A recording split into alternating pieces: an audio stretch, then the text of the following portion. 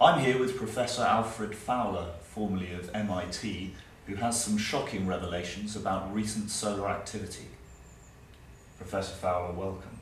Can you tell us what happened on Saturday night? Saturday night, I got a phone call. From an old colleague. I haven't seen him in a long time. And he's MIT. What was the call regarding?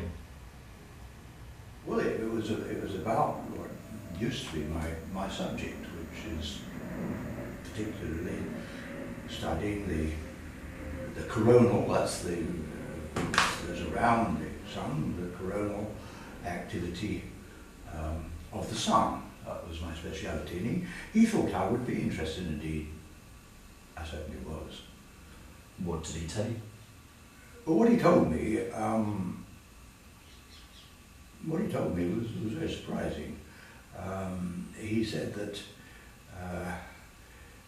according to their measurements, and the measurements are pretty precise and a lot better than when I was doing it,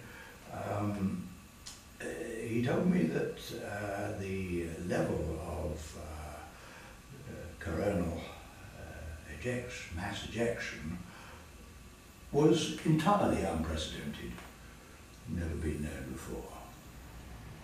What's the effect of this activity?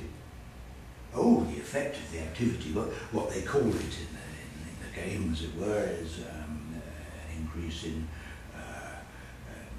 coronal mass ejection. That means that the sun's throwing out a lot of material.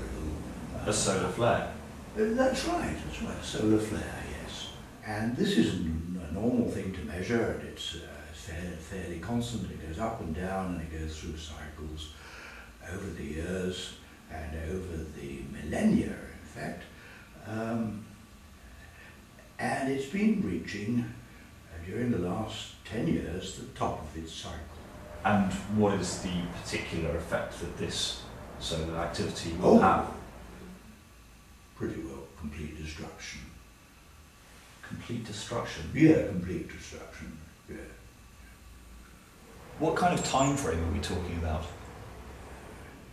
It's about 2 to 3 months. 2 to 3 months?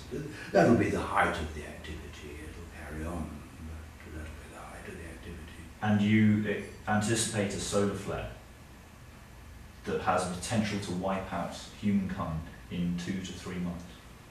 Well, I suppose that's the case, yes, it would do.